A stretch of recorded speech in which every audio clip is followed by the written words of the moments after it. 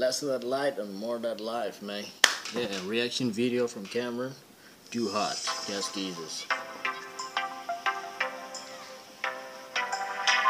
In this video, we'll show you how to set the temperature on your single-use and multiple-use gas geyser. So yeah, you just heard it, man. You grabbed it right there. There's a single-use and there's a multiple-use gas geyser. So there's difference between the two.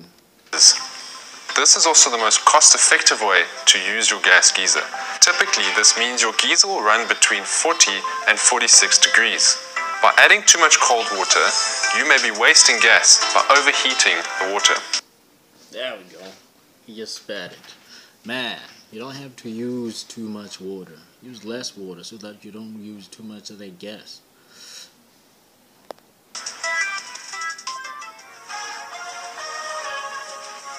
Adjusting the temperature is simple, and the same concept will apply when adjusting the diaphragm activated or low pressure geysers.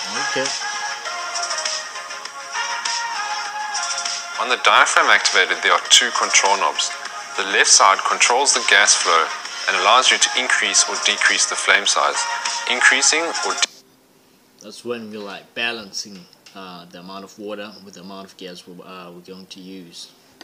Heating up the water. Decreasing temperature.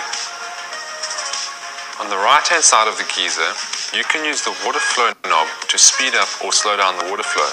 When the water travels faster through the geyser, it will be less hot as it spends less time over the flame. Vice versa, when it travels slower, it will get hotter.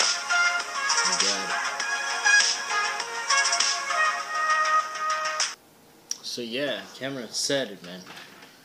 If you want to get the correct efficiency on your gas geyser, you know what to do. What you can do is to balance the amount of gas and the amount of water by slowing down the water so that there's less water going inside, and then you reduce the amount of gas so that you don't use too much gas and wasting it.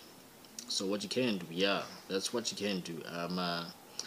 Use less of that gas and use less water, so you're saving in your pocket every month, man. So yeah, gas geysers are best, man, when it comes to saving you money back into your pockets. So yeah, if you're new in the channel, consider hitting that subscribe button for more videos like this one. If you got a question, you can leave it down below in the comment section so we can answer your question. Thanks, man. Thank you for watching.